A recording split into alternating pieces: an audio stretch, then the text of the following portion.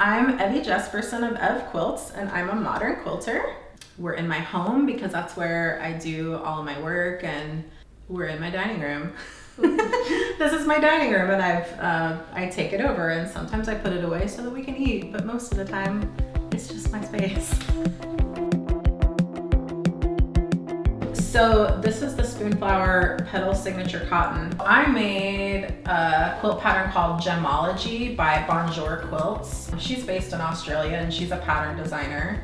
I really liked that the cotton is super opaque.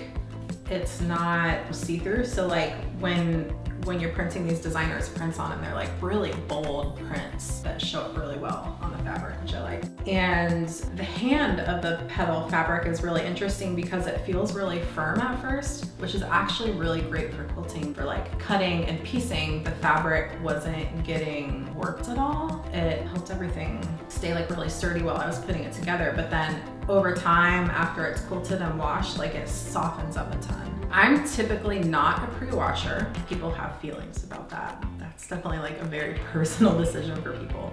It was really color fast though, like none of the colors bled. So it feels just like any other, like high quality quilting cotton, which was great.